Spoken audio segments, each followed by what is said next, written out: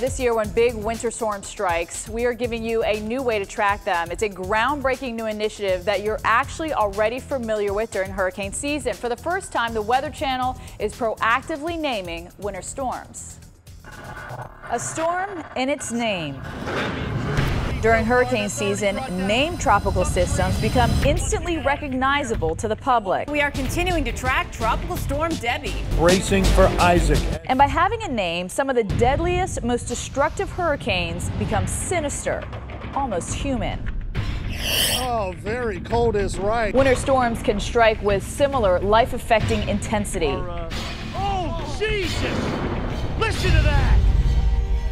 And sometimes in surprising fashion. The Groundhog Day blizzard of 2011 forecast days in advance still stranded hundreds along Lakeshore Drive in Chicago. Wind gusts were between 60 and 70 miles an hour, and visibility was at whiteout conditions. But except for coined phrases like Snowtober and Snowmageddon, winter storm coverage has rarely taken on a personality of its own. Until now, that is. This season, the Weather Channel is naming major winter storms. You heard it right. The Weather Channel will name winter storms this season. There'll be a number of criteria that we will look at. Our most important, of course, are going to be snowfall accumulation, ice accumulation, and that combination of wind, which can produce significant impacts on the public. Selected by a committee of specialists and forecasters here at the Weather Channel, the list includes names like Athena, Draco, and Magnus. Names with an attitude. Winter weather certainly has an attitude and takes on a certain personality. So that's going to be our theme for this year. And even though it sounds gimmicky and fun, the reasoning behind it is anything but. Even though winter storms are different than hurricanes, they have their own share of disruptive and dangerous effects. And NOAA has a goal to become a more weather-ready nation. The Weather Channel is going to do our part here to raise the awareness of the public to reach that goal.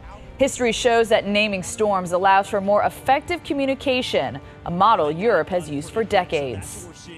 And in retrospect, we've named storms during the wintertime here in the U.S. We go back to last year with Snowtober as an example. Our winter weather expert, Tom Nizzle, has 30 years of winter weather forecasting experience. He was a meteorologist in charge at the National Weather Service in Buffalo, and he has developed forecasting tools that are now used nationwide. He is in Atlanta with Mike Bettis this morning. So, Tom, I think the criteria is the big question. Can we get some more details on that? Yeah, winter storms produce a variety of impacts. It's not as clear-cut as tropical storms. And we are going to look at objective parameters, things like snowfall, ice accumulation, that combination of wind and snow. But there are other societal impacts we look at. The population that's going to be affected, even the time of day and day of week enter into the impacts that people are going to feel from major winter storms. Well, let's talk about when a storm will be named. They'll be named in advance of actually happening. Yeah, that's our plan. And, you know, Mother Nature is very fickle with winter weather. It doesn't let go of its secrets very far in advance. We know that. Generally, we're going to be 3 days, 72 hours on in before a storm, when we have really good confidence that that storm is going to produce those impacts. Okay. And Tom, will names get retired? Will we have a new list every year? You know, the hurricanes, you know, they get retired and every 6 years they get rotated through. Sure, we'll develop lists on a yearly basis. You can see the list that we have up there for this year. Yes, they are what we call names with an attitude. Athena, by the way, the goddess of mathematics, and every weather map that we've ever made is based on mathematics, so it's a great way to start. I see a couple on there, like a Nemo. This is actually also a mythological, or is a Greek god as well?